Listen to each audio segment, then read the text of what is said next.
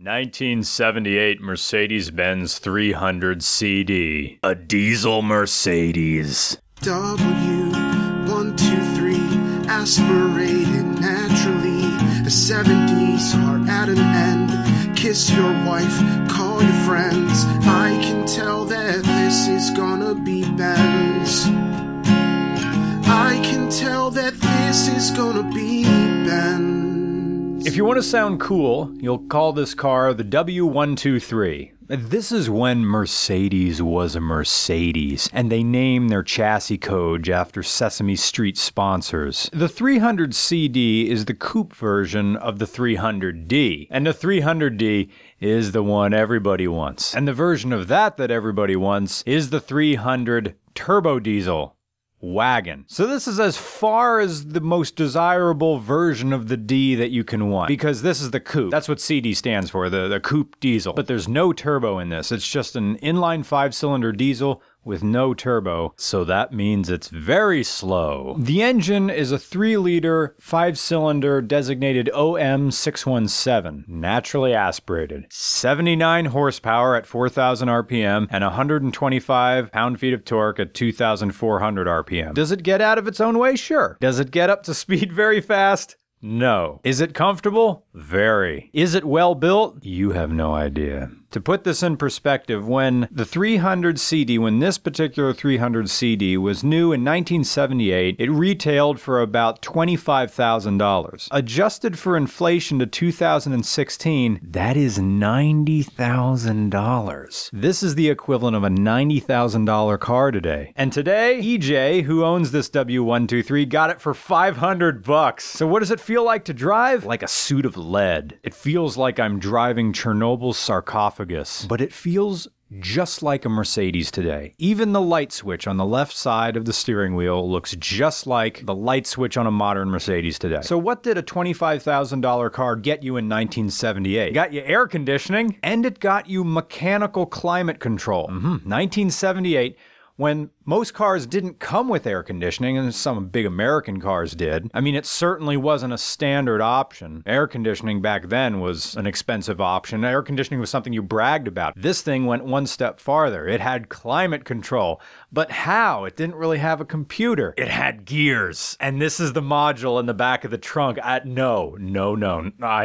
It has vacuum lines. It has lots of little gears. And what does it do? It brakes. Mercedes last a long time, especially ones of this era. But just like Mercedes today, when they brake, they brake catastrophically. So who bought this car new? Easy. The same people who dad click. I didn't even touch it, now it's doing something. No, you dad clicked. I didn't even touch it! This is a computer I understand! Let me teach you how to do taxes! This is the way to do it right! Accountants just rip you off! In 1977, 1 year previous to this car, non-turbo W123s were slower than Michael Myers' Victim. So Mercedes rushed out the turbocharged 5-cylinder diesel in 1978 because greed and patience make lousy roommates. Of course, any Benz is a status maker. They're more popular than those accelerated cooking videos everybody is posting on Facebook, and as recognizable to the public eye as Detective Munch. Just saying you have one allows you to cut through the jet stream of BS you hear around the water cooler at work. You know, where the humble brag is king,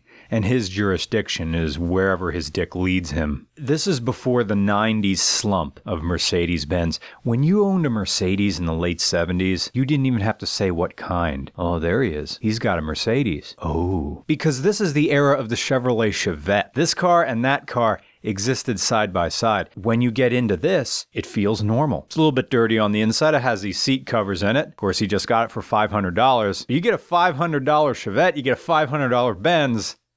So this dominated anything else. Remember, this is late 70s. This is when catalytic converter technology was terrible and was choking performance. The Mercedes-Benz 300 CD likes to go 50 miles an hour. It just gets at that speed and stays. Our volunteers for today came out from Pittsburgh, but they didn't take the turnpike. They took back roads. Car liked it. You can put this thing on the highway, 70 miles an hour, no. No. The person who drove this Mercedes in the 70s had enough money not to be in a hurry. It was a car for high rollers and family circus readers in the 1970s. But today, a Mercedes 300D, oh, that's a car for a 19-year-old with a fistful of condoms and an almost stash. He's on the prowl, looking to get himself into a 70s porno situation. But his hopes dwindle like the world's saddest New Year's countdown. Foursome, threesome, twosome, lonesome.